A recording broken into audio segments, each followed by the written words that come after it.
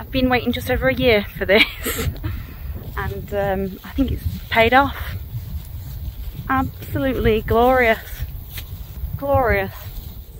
Are you coming in for a cuppa? Now I'm going to take a stab in the dark and guess you want milk and 1 sugar, and I'll just have mine black. There you go. Now we're all settled. I'll go back to the hallway and I can show you around.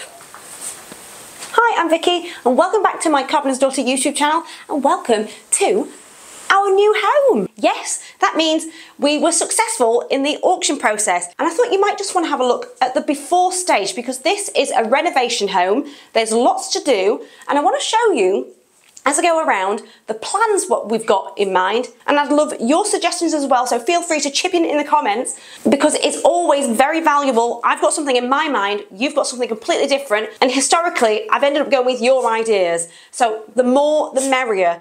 So I think we're going to start with this weird hall. Now I say weird, it's larger than normal, it's larger than we need, and this window is here, which yes, I do plan on getting rid of. And when I came in here for the first time, the first thing I thought, this felt like a serving hatch in a GP, but it does match the Tudor style wood. I think it's Tudor style wood. I don't know if that is structural. Now in the homes that I grew up in, the room next door to the door was always a little bathroom, well, a toilet. But when we opened this, it's just well, it's our junk room at the moment for our pictures and stuff, but there's no toilet in here at all. But you can see that there's boxed in pipes, or at least you could until we put our stuff in. But I don't know what we're going to do with this. I'll leave a floor plan now on the screen, but an idea we thought about recently is turning that maybe into an ensuite, turning this into a bedroom and putting the front door, well, it looks like a front door, at the other side of the house. To us, the other side of the house is technically the front of the house because it's closer to the road. And where the Tudor style wood is, we could put a wall there and reroute the doorway to the living room, which is behind you. So if you look at those original plans, this was originally meant to be a toilet, but the reason we don't feel like it needs to be a closet anyway is there's already another one round the corner, and there's a lot of storage in general, but they must have changed their mind very last minute because there's no drain outside at all. So as you can see, we're on the other side of the window that I'm not really keen on. I do plan to get rid of that, as you know, but there's no other windows in here unless we have a Velux window installed. There is some natural daylight because there's a big archway leading to the living room. Now today is probably a very perfect day to do a house tour because it's horrible outside, it's really windy, and I don't know if you can hear the wind, and if you can, I'm not surprised because if you look up, it's noisy, and this is probably why we got it so cheap. Now obviously there's a story behind this because this is a late 1980s bungalow.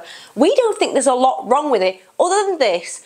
It's a large bungalow which may have put a lot of people off because normally people want to move in straight away and not have to deal with stuff. Now this property hasn't been lived in since April 2022, and coincidentally that was just a couple of months before we sold our last house, not the narrowboat, the house. So while it's not been lived in, one of the neighbours were actually looking after the place until it went up for auction. And when the auctioneers or the estate agents took over the keys, that's when the property wasn't really getting looked after. So when there was a really bad winter, the pipes froze, bust, flooded the lounge and the living room, probably elsewhere in the property. I don't know for the full extent. It's probably put a lot of people off, and that's why it went up for auction. Now when we looked at the original listings photos, all of the carpets were in, so we know that they'd taken photos of the property before the disaster struck. Then they had to send somebody in to just tidy the place up, and that's actually done us a favour. There's no carpets in here, there's no belongings. So we've actually been living here for 5 weeks, but we've had so many things to do before we've even got to editing videos. And the first thing was to fix leaks up in the attic, obviously, because we needed water. So I've had to do lots of urgent patch-ups with Speedfit meeting copper. And so far so good, we haven't had any other leaks. So with no water, that obviously becomes a bit of an issue, but luckily my mother-in-law lives 15 minutes away, so we were able to use her shower every other day. And we were living in our camper van on the drive. Oh, and we had a portaloo here as well. So it was just for a handful of days until we got sorted. And we had no heating as well, but there are videos coming up on how I fixed all of this and upcoming ones of how we've got it to this stage. Oh, and I think we've got a wasp nest up there that we need to remove. Now, in terms of access, getting up there, we're sport for choice. There's loads of places we could just reach with our ladder. But climbing around there has been a pain. So one of the things I do plan to do is board it out and obviously get the insulation back, because now it's autumn, it's going to be winter soon. We are losing heat up here. And this house is all electric as well. There is a fire just around the corner. So if we don't get this sorted out soon, it's going to get costly just to heat the place up. Otherwise, we're going to be wearing loads of thermals. And obviously, something that I need to do is make sure it's got good lagging around the pipes. We don't want another burst pipe situation like this. And I forgot to say, plasterboard. That is key. I also plan to install some attic lights and a loft ladder, which we don't have one. It's a hatch and it's very small. You'll see that shortly. Also, I do plan to take these picture rails down. I can't really see a use for them other than for us, well, collecting dust. But we do know that the previous owner used them to display her plate, but we don't have any plates. Now, before I show you the living room, this is just a little draft excluder, my patchwork quilt. We've clipped to some string, and behind here is a fireplace in the living room. But something that we may do is open it out so it's like a two-way one. So this dining room hopefully can benefit from the extra heat. And these are, I believe, just places to put more ornaments, but it is collecting dust at the moment. So when we want to use the living room, we just close this. It's not foolproof, but you can feel a bit of a difference. Now, I can't seem to get a very good angle in here, so we're going with this for a second. But we've got the fireplace here. Now, we have done a smoke pellet test and all was fine, so it's safe to go. And we also had to buy a carbon monoxide tester just in case, and a fire extinguisher just in case we had any problems. Luckily, we are fine, and we're so used to having a stove because we had one on the narrowboat as well. And as time goes on, any trees that we cut down, we can season and use them. But we've also got some coal just to keep us going for a bit. And as you can see, the setup is a bit random at the moment, nothing matches, and the TV is just propped up on some chairs because we've still got stuff to come out of storage. And we've got another big TV coming, I think it's about 72 inch. Husband's obsessed with TVs, and that's probably gonna go on this wall, or I might have to build a unit for it. Actually, 72 inch, that's not a very good idea, is it? You know, I don't really think there's a lot to do in here other than decorating. I don't plan to have the textured wallpaper. I'll be taking all of the wallpaper off throughout the house. I'm just not a fan of wallpaper. And there's settlement cracks on the ceiling plasterboard that I know I've got a lot of gouging out to do, and that's not going to be the most exciting of jobs. He's waiting for the fire to be on. Oh, and this is another thing that I need to sort out. This is sagging with soot and maybe even mouse droppings there. To me it looked like plasterboard, but the previous owner's friend said it was something else. I can't remember what it was called. But if you can recommend any products that would sit nicely there instead, because obviously I've got to take that out, it's there's an issue there, then please let me know. And also, this cement is coming off, so I need to redo this, and I'm not sure what that is behind. He's probably behind it, but yeah. Also, something I'd like your opinion on. Would you paint this or leave it? Obviously, if you paint something like this, there's no going back. Maybe a whitewash would look nice. Now, I'm stood behind the sofa in our living room, and we've got some patio doors that lead to a conservatory. Now, the conservatory is a early 1990s build. We know that. It wasn't original apart from the arches. I do plan to replace these because these are the original ones. They're quite old. I know that we need to replace the nylon roller because it doesn't open as smooth as it should, but this is one of our favourite rooms in the house. So if you've been following me for a while, you might be wondering where my workshop is. Right now, it's in here. And I've got to keep the blinds closed just in case anybody spots them through the window. And when we first walked in here during our first viewing, it felt like we walked into a villa. Like, this was the balcony, you know, when you usually get a clothes horse, you can look down on the swimming pool. Okay, there's no drop to it, but it just felt like a villa kind of room. And you know what, it was lovely. And when we first got the keys for this place, we lived in here, had a mini living room set up because it was the warmest room in the house. But I don't think I'm going to do a lot with this. Might have to put some heating in here for when it gets really cold. Also, I think it's a very good quality roof. There's a pattern in it, like it's a diffuser, But I think it needs a good clean anyway though, because one side looks like a white and the other side looks more yellow. So eventually that's another job on our list.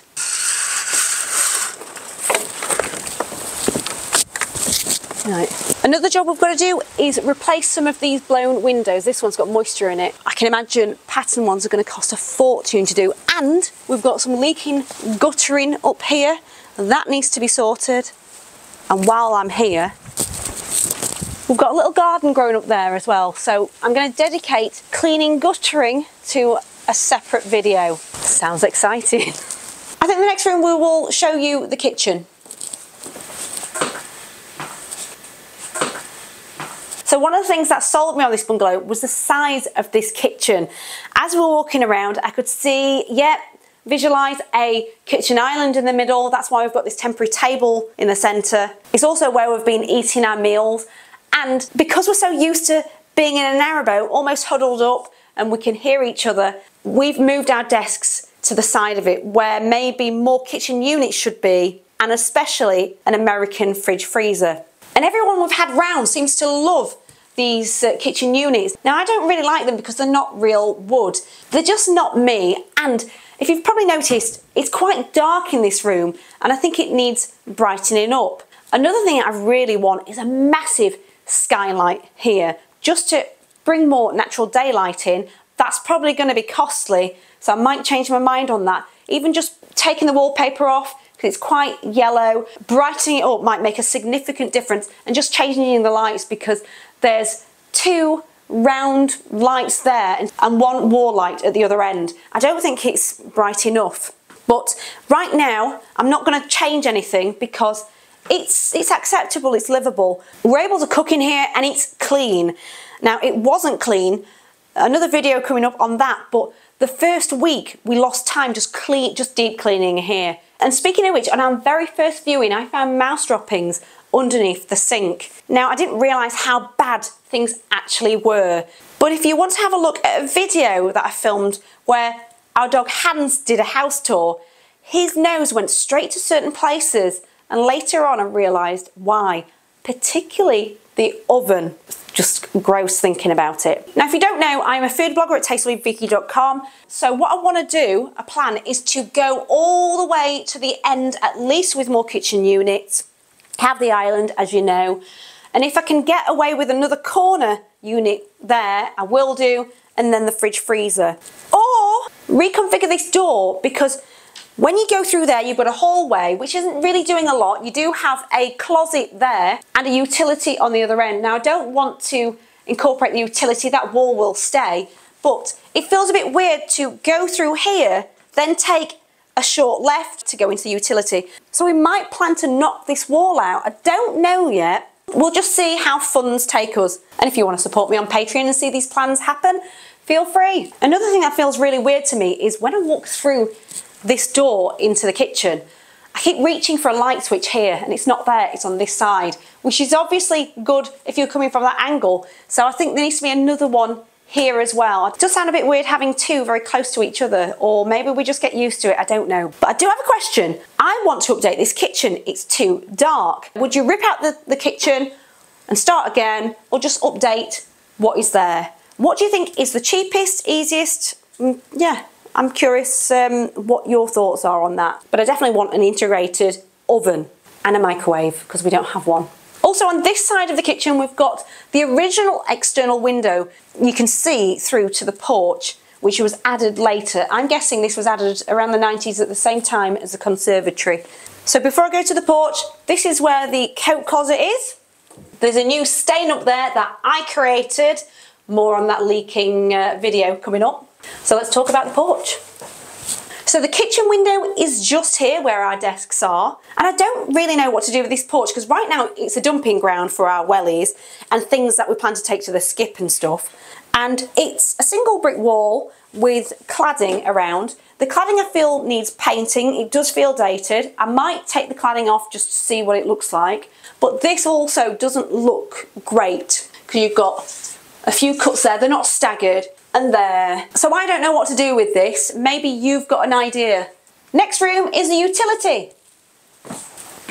So I'm looking forward to doing up this room, and it's quite a spacious utility. These units here, they were very, very filthy. We found more drop-ins, more on that in another video. But right now, it's just where we're storing our carrier bags and stuff, all of our cleaning things and storing any recycling. But I want a sink because we can do some pre-soaking of any clothes before they go in the washing machine. I'm thinking about putting units all the way around and just generally modernise it with some extra shelves. But if we look on the other side, this is where we've got our washing machine and tumble dryer. There was a appliance tee running down here, so we're all right for that. And one of the first things that we had sorted was update the fuse box, because it was really, well, I say really old, it was old as me, 40 years old. In fact, the electrician that came around to sort it called it the Widowmaker, but now it's replaced. We've got all of our certificates, he's emailed them off to the council, and it's just peace of mind. And if anything goes wrong, we can flip a switch. And just to put your mind at rest, we are only using the tumble dryer in an absolute emergency if things aren't really drying very quickly. So as we walk through the hall, to the right hand side of me is the immersion heater storage area. So this is a 2016 electric immersion heater. I don't know what the capacity is, but when we got the water back up and running, this worked for about 5 minutes and it just stopped. And I was really looking forward to a bath. It was this that needed replacing, a heating element with a thermostat on top, which is hidden. It's awkward. We do plan to update this eventually, but we might rethink this setup anyway because it doesn't heat up a full bath, and I like my baths. And behind you is the smallest bedroom. So if you look to your left, this is just filing cabinets from one end to the other, and we're treating it as our stationery room. I do like the idea of this becoming a crafts room at some point, and just books and things or camera equipment. And on this side is the original fitted wardrobe. I think there's some sapele in here, just inside. It feels real, but this doesn't feel real. So I do plan to take this out eventually and do something with it. But something I'm not keen on, somebody's fitted it around a socket and it just looks weird. Next up is the main bathroom. Oh, actually, we should probably talk about the obvious, because like I said before, we're sport for choice at the moment where we can access the attic. This, I want to install some loft ladders, but it needs to be longer so the ladders can actually go that way. But let's go into the bathroom. If you like wallpaper, this room is for you, particularly when it goes with this. But no, seriously, this electric shower, it was the first place we were able to bathe because it's not connected to the immersion heater. So we had instant hot water, it was bliss. I've got big plans to tile this place and make it really modern. But if you turn around, I'm going to talk to you about the problem we had when we tried to run our first bath. So it's a bit damaged here because I had to rip it out and fix a leak. Well, I didn't intentionally do that. I tried to do it as carefully as I could. It's because the access screws had been covered up with the tile, so I couldn't even get to them, and the ones that I could see were all rusty. And right now it's usable. Obviously it's dated, but it's a place we can get clean at the end of the day and just go to bed. So right now I'm okay with it. There's not a lot to say about this room. It's just where we're storing shoes and stuff at the moment, and we had to do some cleaning in here because there was quite a bit of mould up there from the moisture from the leaky pipes. I don't know what I'm going to do with that. If you've got any ideas, let me know. It's just an airing cupboard. Now we've got 2 bedrooms left and then we're done. Out of here. Do we go to... I tell you what, we'll save the best till last. This is where I've just been waking myself up with a coffee, doing my makeup. It's all right. It's not as cosy as it probably would have been or should be. And behind is a big fitted wardrobe. Do you remember those Sharps wardrobe adverts? I feel like it's that kind of company that's come in and fitted these. But if I could put these wardrobes in our main bedroom, that would be the ideal solution. And I'm going to show you that room next. There's not really a lot to talk about in here. Also, something that we think and the electrician thought was absolute bonkers is that there's only one plug socket in this room. Okay, it's a double one. You need more sockets in a bedroom, surely. And I've got a key question that I need to ask you, and a scenario. These are the original Dimplex storage heaters, which should be on economy 7, but so many people have said economy 7 is a false economy now because the rates are more expensive than they used to be during the day, and it's not that cheap on an evening. So we are planning to change. And by the way, if you can recommend any really low powered but good electric radiators, let me know. There are so many out there, I don't know what to go for yet. And obviously if you're buying loads for a house, it's quite a risk. Also, one of the biggest things we're going to invest on this house is solar panels. So we're going to try and keep our costs down as much as possible. So if you've got any recommendations of solar panel companies, please let me know below, and I'm going to still do research on them. But there's just so many out there. It's really hard to find a good one from a bad one. And when replacing these, would you turn this into a double socket where you can just plug this straight into it, or still have these hardwired? So we're here at last. It's the final room, the main bedroom. Oh, and there's a dog trapped in here. Come on then, come on. God, that took some coaxing. So I've made this, so I've made this as cosy as we possibly could without carpets. It seems like we've put most of the rugs in it. Well, okay, that's not true, but we've put large rugs in here to feel like you're stepping out onto a carpet when you get out of bed. We've put some furniture in. I do want to tell everybody what this room's like. Do you like this room? In fact, Hans really didn't like the house when we first moved in. There's no carpets, and he didn't know where they were coming and going until we put this bed up.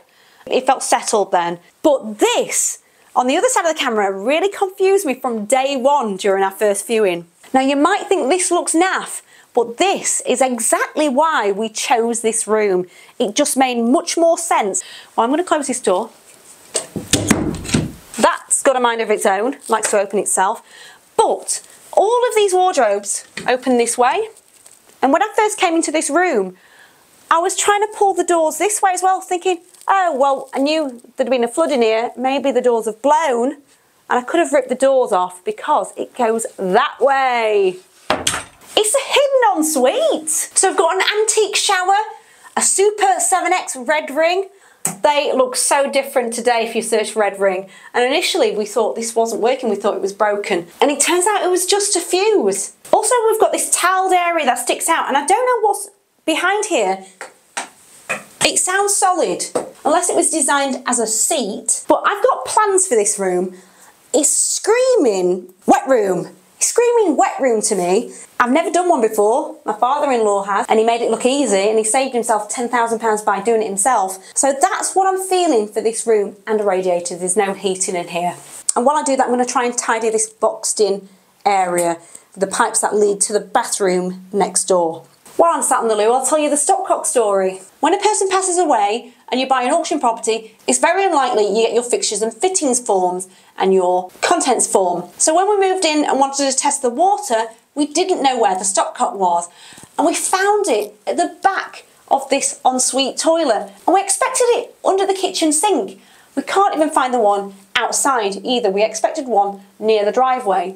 Don't know where that is. Maybe we'll find it eventually once we've cut lots of vegetation, because there's overgrown grass everywhere. So even though we've only been living at this property for 5 weeks and it's a big renovation project, and normally an auction property you don't know much about the history, we know a lot more than we thought we'd ever find out. And that's purely down to really good neighbours and friends of neighbours and friends of the people that used to live here. So I couldn't be more grateful for the opportunity to be able to take you along the whole story of this place, how it got started, because this bungalow is actually situated on a 4-acre farm with barns, the original old cottage. So I've got so much to tell you. I'm beaming with excitement. And next week I'm going to show you some drone footage to show you the extent of this property. It's exciting, so exciting.